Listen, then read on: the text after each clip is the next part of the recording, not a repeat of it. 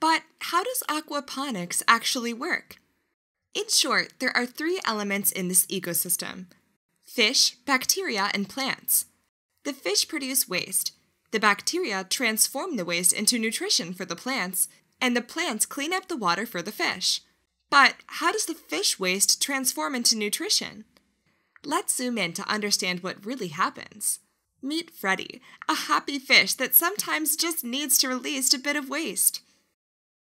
This waste is full of ammonia and is transported to the plants. Plants cannot absorb ammonia.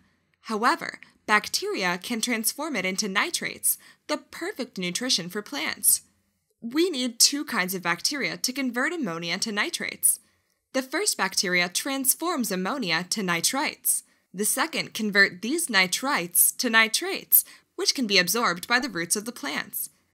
That's how fish and bacteria keep the plants happy, so they can grow like you have never seen before.